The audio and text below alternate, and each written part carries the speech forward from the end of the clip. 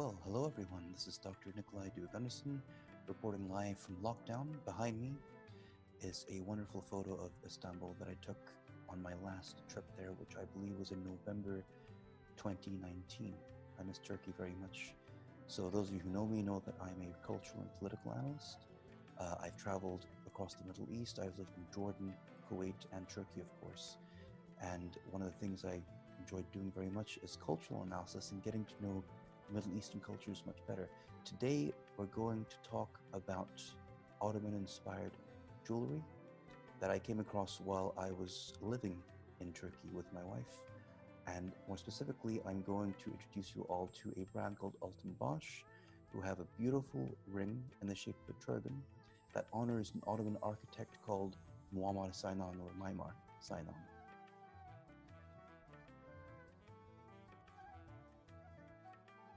So, Mimar Sinan was an Ottoman architect and civil engineer. He worked for 3 sultans, including Suleiman the Magnificent. So he's very famous. I think the Turks are very proud of him. And there's even a university of art named after him in Istanbul itself.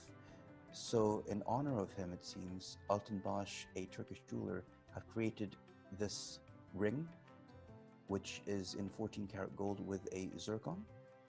And I want to talk a bit about the ring as well and discuss what I find so unique about it and what it's been like to own it.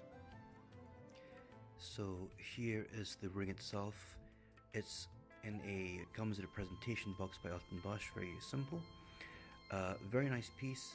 It's in the shape of a turban, which emulates the turbans worn by many Ottomans during the Ottoman period. Wearing a turban was seen as a privilege, a symbol, I think, of the elite, and Mimar Sinan was certainly a member of the Ottoman elite. So the stone here is hand-faceted zircon. Very, very nice, and as you can tell, the gold, it's 14 karat yellow gold, but it has been paled, so it has a bit of an antique look, along with, of course, darkened edges to further emulate the look of a turban. Very beautiful. The side of the ring features very small zircon stones.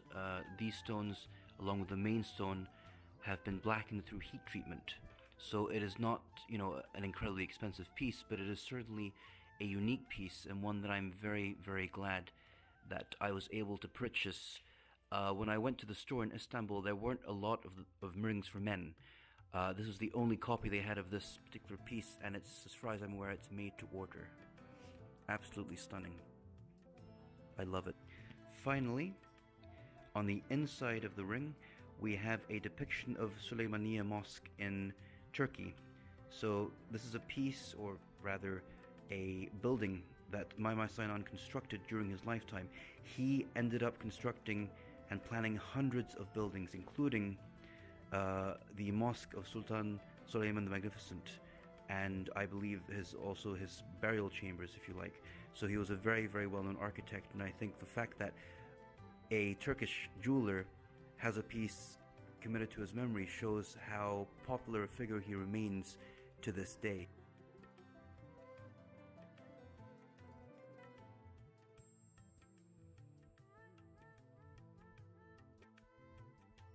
So what's it like to wear this particular piece? It's a heavy ring. It's unusual. I've never seen anything like it, and I'm very happy with it.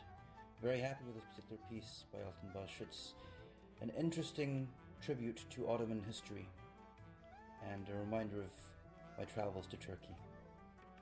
I love it. So that is all from me for this little review. But I hope to do more reviews of Turkish jewelry in the future, and I certainly hope to travel back to the Middle East very, very soon. I miss it so much. It's a wonderful part of the world. So when the lockdown is over, hopefully after a while we'll all get to travel again and continue exploring other cultures. Thank you very much. I'm Dr. Due-Gundersen.